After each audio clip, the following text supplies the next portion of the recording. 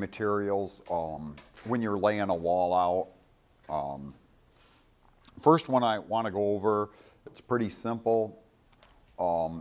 It's cutting a measurement in half, or basically most of the time cutting a fraction in half. Does anybody know how to go about that? Cutting a fraction in half. Say we had 3/16. What is half of that?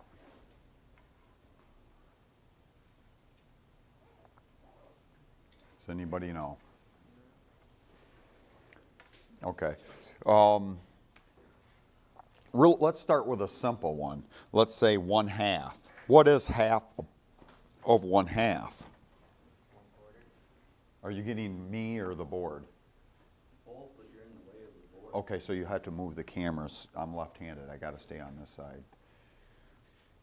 I'm sorry, what? 1/4. That one's pretty simple. You kind of know that one right off hand. So now thinking about how did you get there?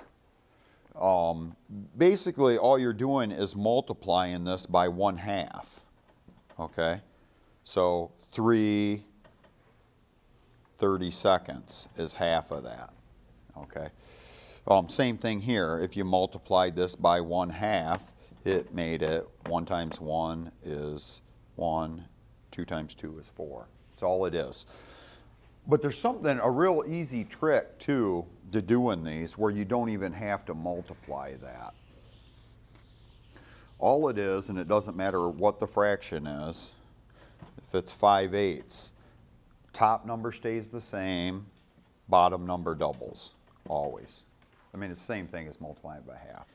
Okay. So everybody got that? It's pretty simple. Okay. So it'd be like the 5/8 would be 5/16. Yes, is half of that. Yeah. And we use that a lot, especially cutting measurements in half. When you're laying a wall out, when you look at a print, doors and windows, they don't give you those edge marks where they have to go. So you're trying to lay plates out where them go. They give you to the center of that window. They give you the size of the window, and then they give you to the center. So basically when you lay them out, you find that center point. If this is your plate, you find that center point and you mark it and you measure out halfway to find the edges of the window or door. So you need to be able to cut numbers in half to be able to do that. Sometimes in thirds, but basically most of the time just in half. So that's something pretty important. Anybody have any questions on that at all?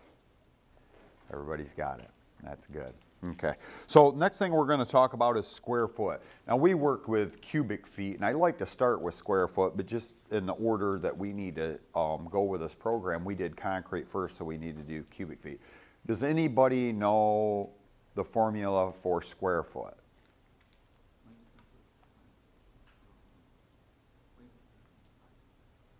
Remember, when you're dealing with cubic, you're dealing in like 3D. Square foot, you're just dealing with a flat surface. Okay. Square foot is used for figuring all kinds of materials. Pretty much everything you build is figured in square footage.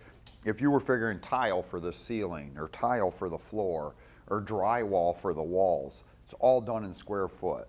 When you're figuring shingles for a roof, it's done in square foot. Sheeting for a roof or walls, it's done in square foot. So this one we used over and over and over again. So basically it is length times width equals, and most of the time we're dealing in foot, so we'll call the formula length times width equals square foot.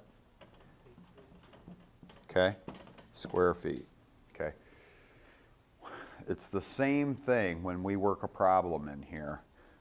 Writing this on every problem is points. You have to write it every single time, just like we did when we were figuring cubic yards. Okay?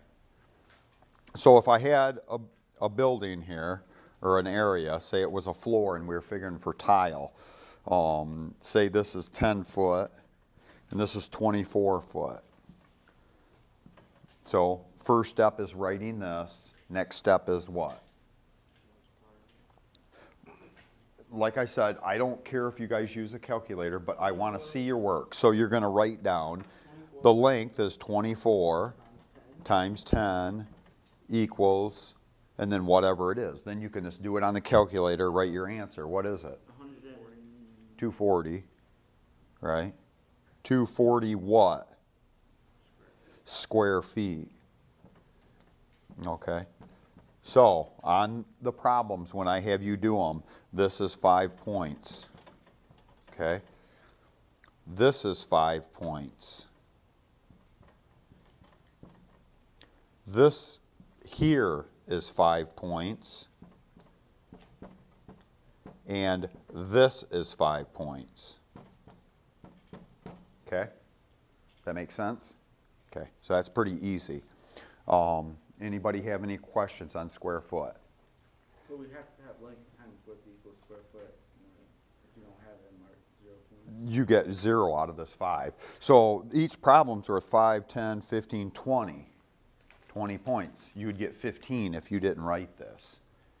If all I get is this answer, 240, you get 5 points. Okay? Everybody's clear on that. Nobody has any questions with square footage? Nope. Did you go ahead and stop that? That's okay.